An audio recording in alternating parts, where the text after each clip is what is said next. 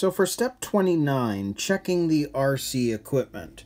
Well, the whole purpose of this step is to make sure that the servo is in neutral before we attach the servo savers. Otherwise, your steering is all going to be out of whack. So we're going to do that first, and then of course we've got to attach everything. And down here you'll see that each servo comes with a different horn and a different screw. Well, in my case, because this is a Futaba servo, it came with a tapping screw as opposed to your regular standard screw. And then of the two sizes, mine was the thin one, which means I'm looking for the MC5 screw that came in the kit. Because you can see here, it's showing you the different options. And since mine is closest to the match of the MC5, that is the screw that we're going to use to attach the servo savers. Anyway, first things first, let's check to make sure that the servo is in neutral. Okay, so I have everything attached. I've got my transmitter turned on. We've got everything connected to the ESC, to the receiver, to the battery.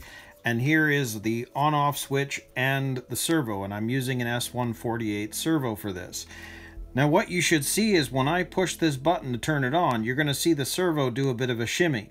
And once that's finished, you know that it's in neutral. So I'm just going to click the button on. There we go. You'll notice it went into position. Now if the servo was completely in neutral to begin with, it should have just done just a little bit of a shimmy. But there was obviously, it was offset, so it needed to spin even more.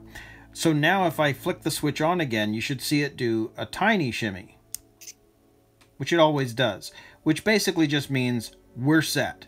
So this test has been completed. Everything's fine. We know the servo is correct. So now we can move on to the next bit, which is actually attaching the servo saver to the servo, and everything will be correct because we've done the servo check.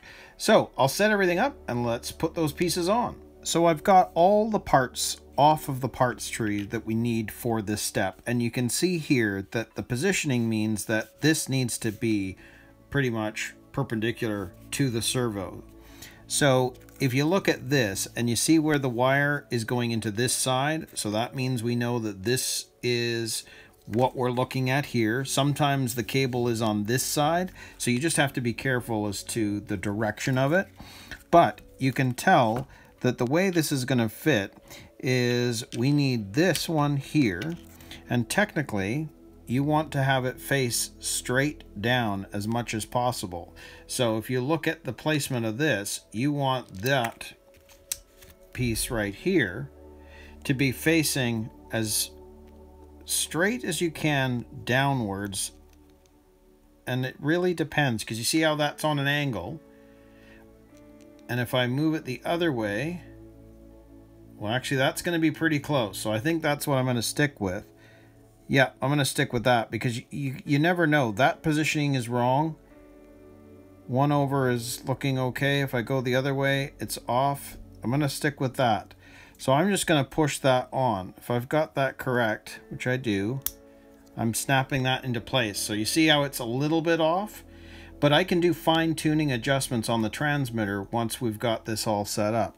So again, that's now going to go on top of there, which you can just snap into place. And then this piece is going to fit on top, just like that. And then it shows this little piece, P1, is going to sit in there like that. So all that's left is we need to be able to screw this in with the screw, and I'm going to use my thumb to hold it back so that it doesn't turn, so that as I'm screwing this in, I don't shift anything. And I can feel it wanting, well, I've already moved it because I could feel my finger give way, but it's on. And of course, once we put this in the car, hook it back up, it's going to move to center. But we know that when we put this servo saver on to begin with, the first piece, we know it was in the right place. I'm just going to do one little extra turn just to make sure it's on, which it is. So that is ultimately what this is going to look like when it's finished.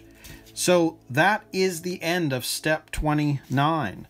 So we can now move over to step 30, and we're going to attach the servo stay.